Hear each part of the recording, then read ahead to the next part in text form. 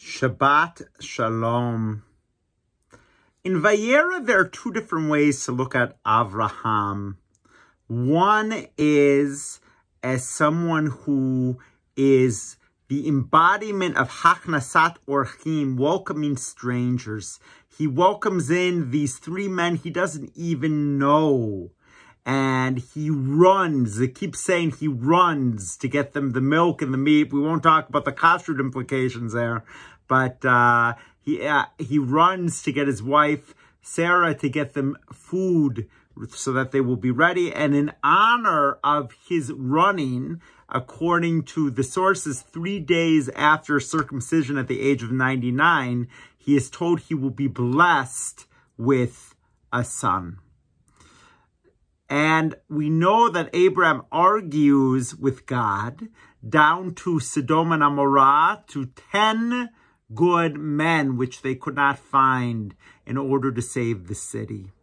So there's a side of Abraham that is caring about other people.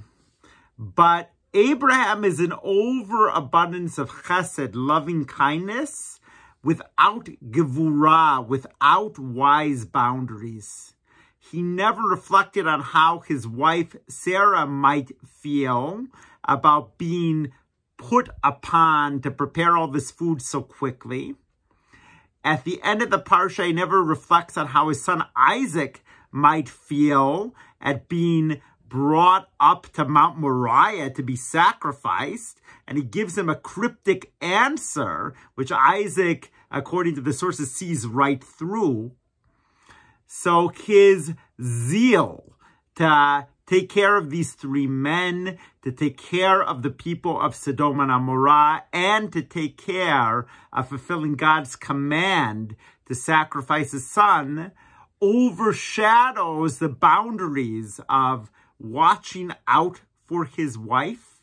We also have the second incident of his wife needing to pretend to be his sister in this week's parasha and lie.